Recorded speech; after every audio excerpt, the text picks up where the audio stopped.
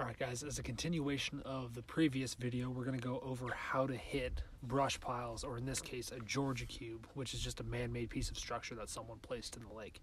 So, first things first, we've got to go over a couple graph setups in order to make our lives a lot simpler when targeting these offshore pieces of structure. So let's jump to the front graph and see how I got the front graph set up. Okay, a few key settings that we need to do to the front graph in order to make it easier to hit our waypoints.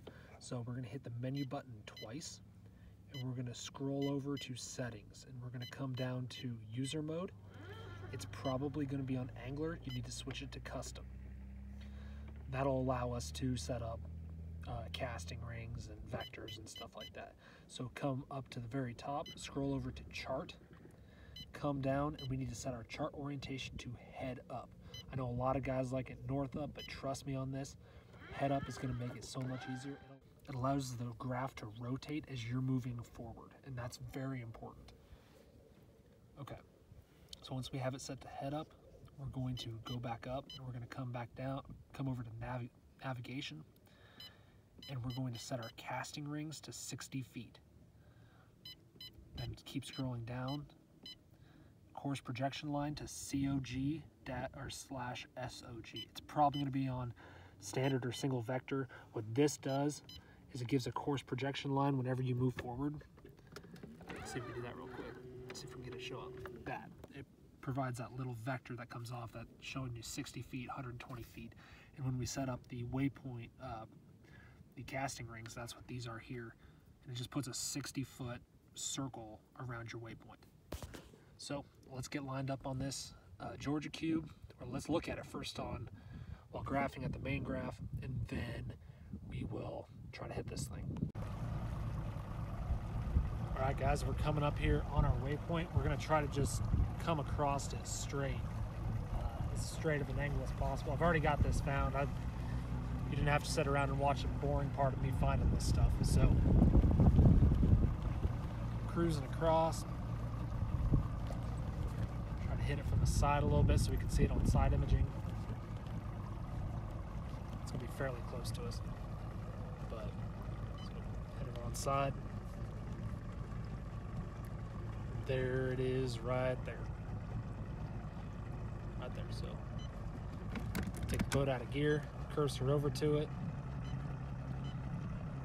put a dot on it,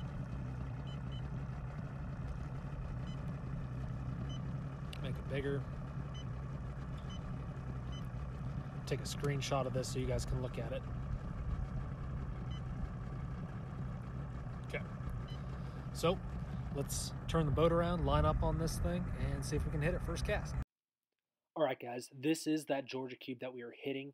If you don't know what a Georgia cube is, basically it's a man-made piece of structure that's meant for attracting fish. Basically, it's a big PVC cube that's got a bunch of corrugated drain tubes attached to it. They basically fill it with sand and drop it to the bottom. That's what this is. And if you look in the shadows, you can kind of see an outline of the actual PVC structure, as well as all of that drain tubing that's kind of intermittently within the actual structure itself. And actually, if you look right here, you will actually see a fish. So the little thin blue circle is the actual fish itself, and then the green circle is the shadow for the fish. Okay guys, so we're downwind of it now, and we're kind of rotating the boat around to head straight toward this thing. I'll switch to the graph here in a second. But we're kind of rotating the boat around so that way we can kind of get a straight line going toward it. We're about 120 feet back right now, and we're just going to kind of troll in that direction. We're going to watch for that heading vector to be in the right way. All right, so here is the waypoint up here. We're going to get our troll motor going, pointed right at it. You're going to see that vector shoot up here. There it is. We're heading right for it. So we want to keep that going in a straight line, and once we kind of get to the edge of our circle here, we want to be facing forward. So the idea is once we get that blue point to be at that 60 mark, and since we're going in a straight line in the boat, we're trying to pick a target beyond, and it's going to be that tree right there is what we're going to be aiming at. So we're about 60 feet from it. We've got our mark that we're going to be aiming at, And basically we're going to just, once we kind of get there on the graph, I'm going to hit spot lock on the trolling motor. That keeps us right at this spot, and that means that, so we're 60 feet from the Georgia cube. We've got our point that we're aiming at on the bank, so we're going to make a cast at that one tree that I just showed you. And since everything is in line, that Georgia cube is exactly 60 feet towards that tree from where the boat is right now. So all we got to do is make a cast right at it, and we should hit it. Okay guys, switching to the GoPro here. As you can see, we were exactly 60 feet away.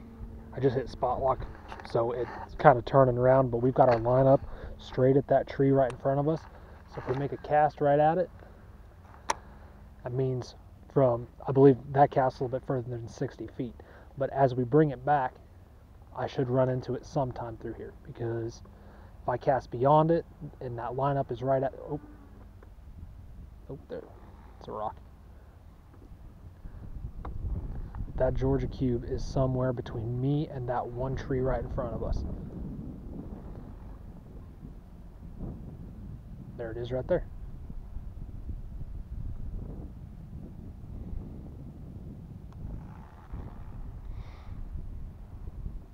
Boat's kind of rotating on me a little bit. There's not really a strong enough wind to kind of keep it pointing forward. That's why it's important to always go into the wind when lining up on these waypoints. Just dragging it over the different parts of the cube.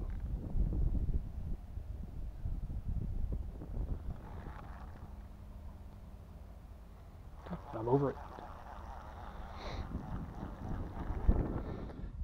Okay, that was a brief rundown of how I like to set up and approach fishing brush piles and Georgia cubes and stuff like that. So I hope you found that helpful. It's something that you guys need to work at. It's not something that's super easy to do, and all of a sudden you go out there and you're just hitting everything all the time and it's super easy. It definitely takes a little bit of work to get good at. So give that stuff a try and see if it works for you. Subscribe to the channel for more stuff to come. Thanks guys. I need to get back to graphing and keep looking at stuff. See you guys.